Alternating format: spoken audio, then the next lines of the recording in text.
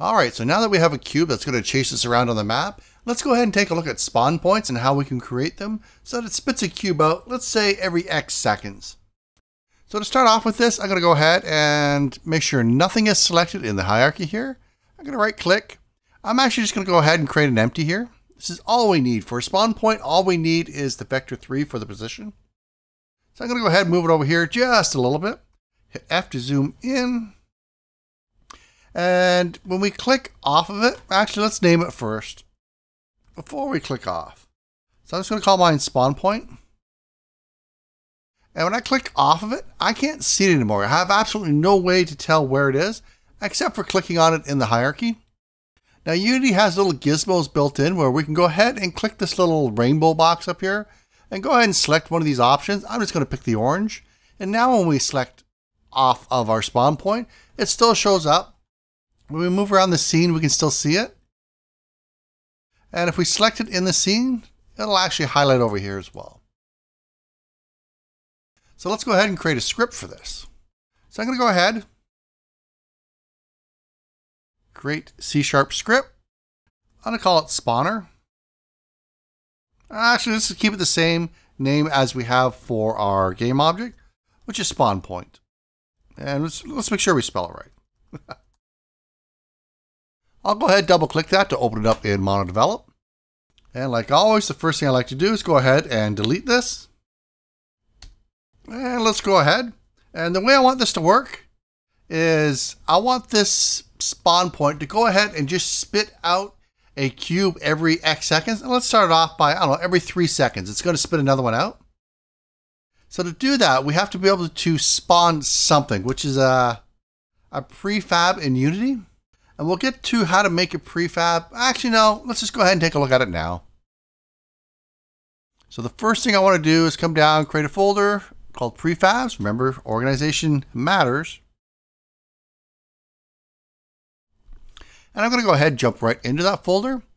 And if we go ahead and select our Evil Cubie, take note, it's written in gray, kind of white, depending on your setup. I guess if you have the light skin enabled, then I guess it's going to be black. But when you go ahead and drag it down here, we get this little Evil Cubie. All the components are attached to it. It's got that little blue square beside it, meaning prefab. And if we look up here, now it's turned to blue.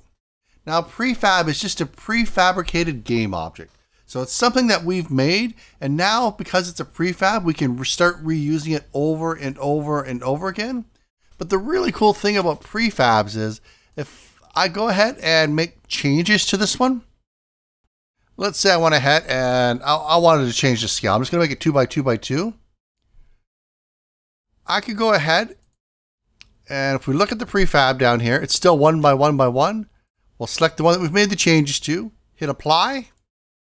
And now when we click on the prefab, they're all 2 by 2 by 2. And if I drag more into the scene, they're all going to be 2 by 2 by 2. Kind of cool. Now if we go ahead and change it back, let's say 1 by 1 by 1, we hit apply again. All of them are changed. So even if we had like 1,000 of these things everywhere, and we wanted to go ahead and let's just say change the color of an Evil Cubie, all of them change for us. And that's just one of the power of prefabs. Now let's say we've got like a million different assets down here, and we want to know where this prefab is located. We can go ahead and hit select, and it'll dig through and show you exactly where it's located. And another thing we could do is, well, let's say we come in and we had that 2 by 2 by 2, and I don't know, let's also give it a bit of rotation on Y.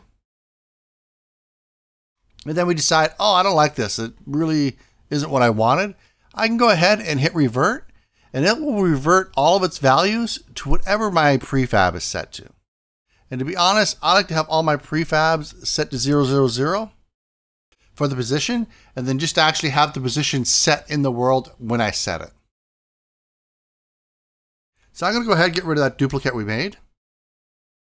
And if you have any other questions about prefabs, let me know down below. But now that we have it created, we're going to go ahead and jump back into our script. And now we can say public. Remember what public does?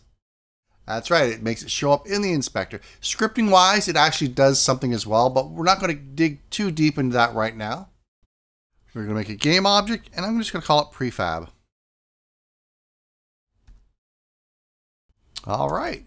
Now I'm going to make a method that actually spawns this cube for me. So I'm going to go ahead and say void spawn. And the way Unity works with spawning objects is that it uses this instantiate command. And we see that there's 6 different versions of it right here. The version I'm going to look at today is the one that takes 3 parameters. And that first parameter that we're going to want, if we go ahead and scroll down, this one here. Oh, so that's the one that takes 2. I like taking the one that has all 3 in it. So I have control over what it spawns, the object, where it spawns it, the position, and the position is going to be facing in, which, to be honest, most times just I use quaternion identity, but let's go ahead and fill these out. So I'm going to go ahead and spawn my prefab. I want to spawn it at my current position. Now, to get the current position of the game object that this component is going to be attached to, we can say transform.position.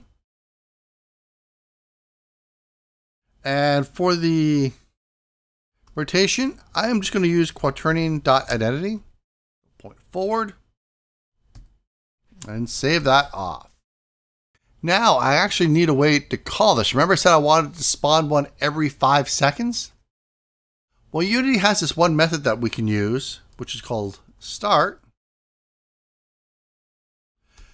And this is fired off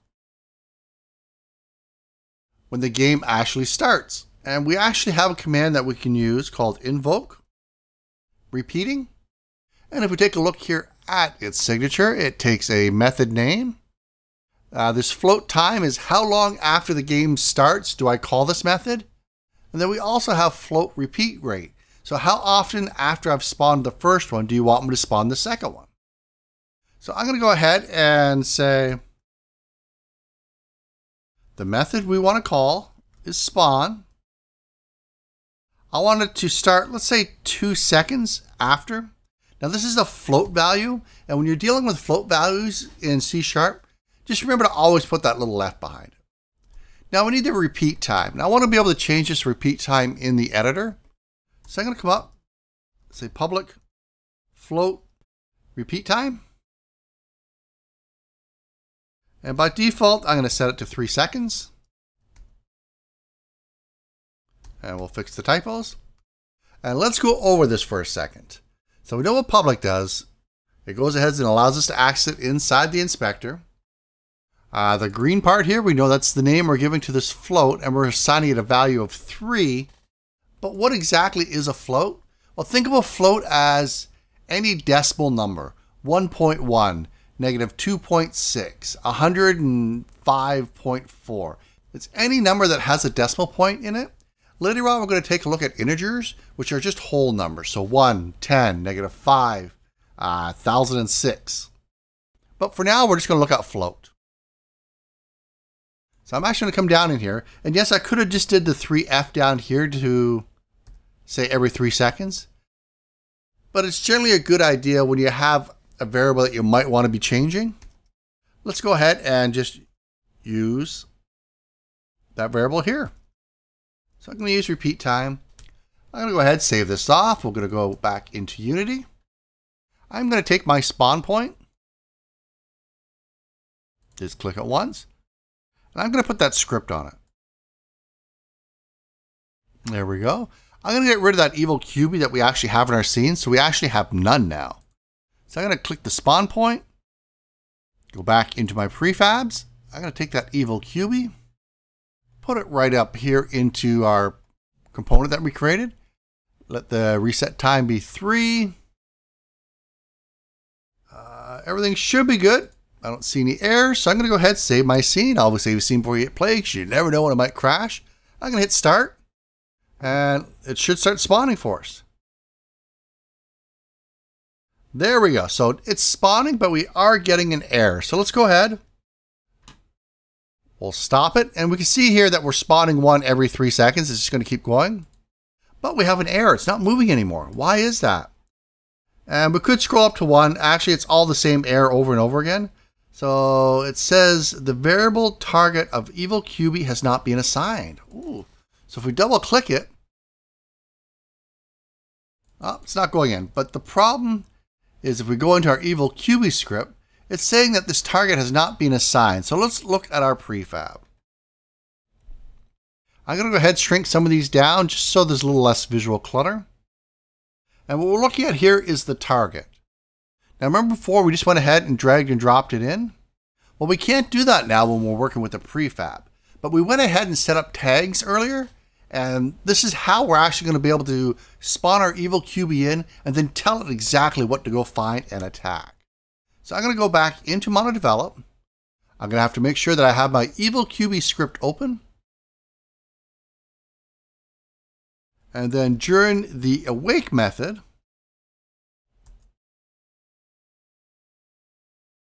I'm going to go ahead and find that the player by its player tag and assign target there.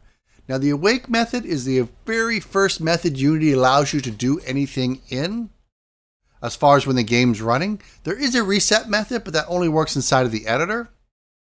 So for those that are familiar with a little bit of programming, especially object-oriented programming, this is essentially your constructor. It's the first method that fires that you can do anything in. So I'm going to go ahead and say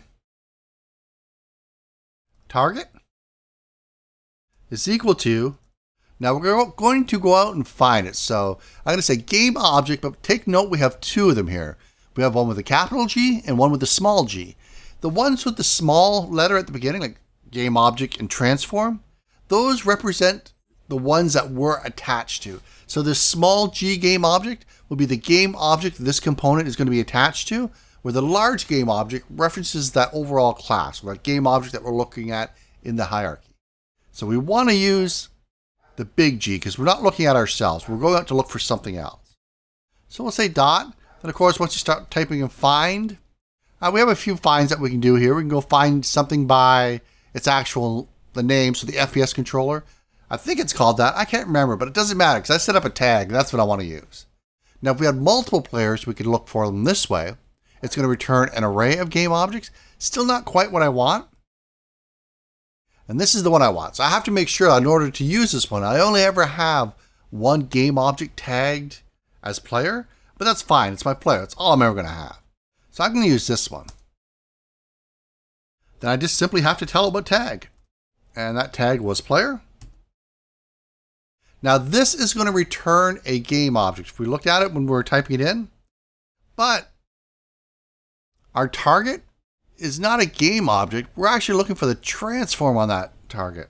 So I can just say dot transform at the end, and it'll go out.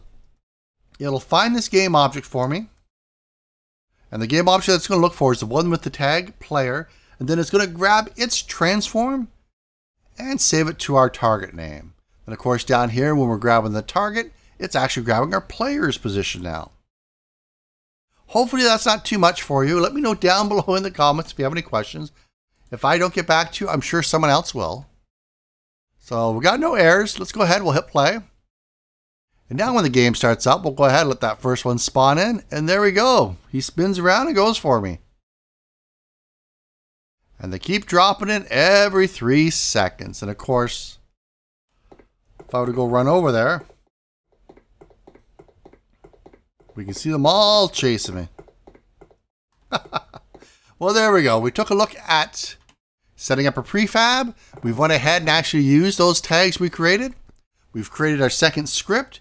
And now we have spawn points. We could simply take the spawn point, duplicate it, drag it over somewhere else in the world, go ahead, start it up, and now it's going to be spawning 2 of them every 3 seconds. Now we could actually go in.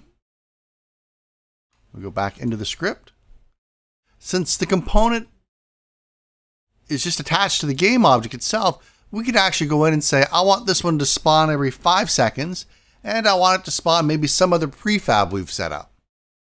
But that's enough for this lesson here. Hopefully you guys found it useful. Let me know down below in the comments, and let's move on to the next lesson.